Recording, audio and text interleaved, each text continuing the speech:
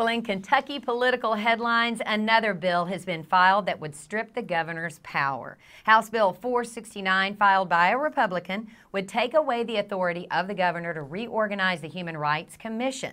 It follows other bills targeting the executive power to dismantle the Board of Education and to appoint a head of state transportation. Another bill would reform the governor's pardon powers.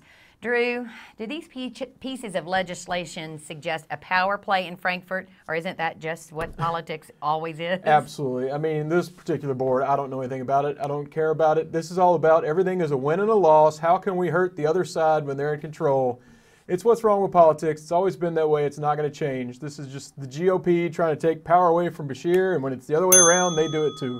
It's an ongoing problem that we're probably going to deal with forever. And you don't see a solution to it No, either. not at all. This is how it works these days. Not even with the power sweater on? They need a power sweater, yes. I'll let them borrow it.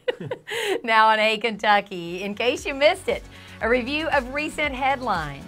The man who was first called out by Ashland native Ashley Judd has been dealt with a blow in court.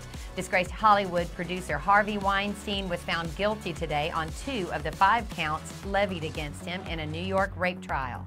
In Frankfort, Governor Beshear is calling for more social workers to help protect our children against abuse. He's proposing that the state add 350 more positions, and the founder of Kentucky's Ark Encounter has responded to a new documentary about the controversial attraction in Grant County.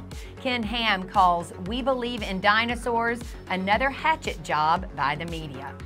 Up next on Hey Kentucky, 3 former Cats have reunited to coach on the high school level. Mary Jo Perino takes us to Woodford County for a visit with girls coaches Eric Daniels, Antoine Barber, and Michaela Epps when we return.